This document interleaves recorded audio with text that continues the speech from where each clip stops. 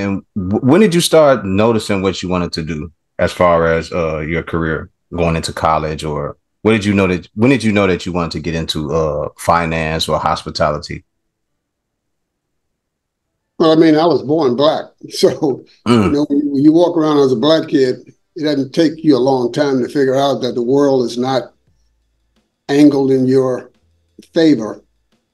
So I think I figured out pretty early that I never wanted a job. I haven't had a job since I was like 16 years old.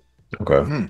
I started working when I was 12, and I lied and said I was like 17. So when I was in high school, I was a restaurant manager for Howard Johnson's. I mean, I was the manager. I wasn't even old enough to really get a drink, but people thought I was older. I used to take my employees out for drinks, buy liquor, do everything that adults did. So, I've always been like a little bit ahead of the curve or adjacent to the curve or whatever. How did you pull that off? How did you walk in there and just say, all right, I'm gonna get this managerial position? Well, actually, I started as a dishwasher, and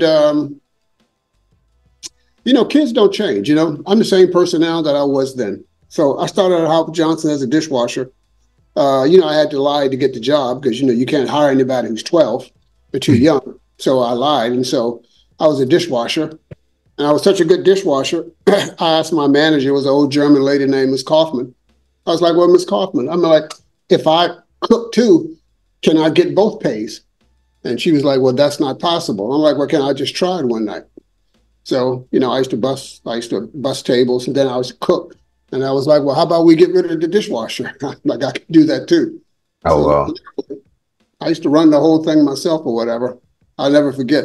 She walked in the back one day, and she was just shaking her head. She was looking at me. She's like, they say that everybody's replaceable. She was like, but I don't know about you. Some So people have that ability to I make just themselves always been irreplaceable. that kid. I'm very organized. I don't get shaken.